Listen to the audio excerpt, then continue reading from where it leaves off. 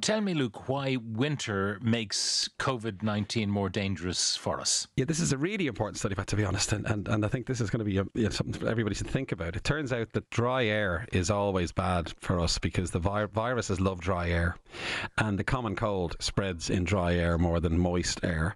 And then secondly, if you're in a room and the air is very dry, your nose and your upper airways dry out, and viruses love that. They can latch on more and get into your body more. And this has been known for the flu and the common cold for years, and that's why when you go indoors in winter, these colds and flus spread more because the air is quite dry, as well as there being poor ventilation. So what this means is you've got to have humidity has become a key thing, and the big debate now is shifting, and I've seen lots of things on this in the last week. Ventilation is important indoors, of course, but you've got to try and keep the relative humidity up as well, because the virus, as I say, seems to thrive on dry air. So what they're going to recommend next, Pat, is, and this is a strong recommendation, you need to have plants in your room with water in them, or even a bowl of water will help keep the air a bit moist. But best of all is to buy a humidifier that'll keep the air humid, and that will decrease the spread of the virus.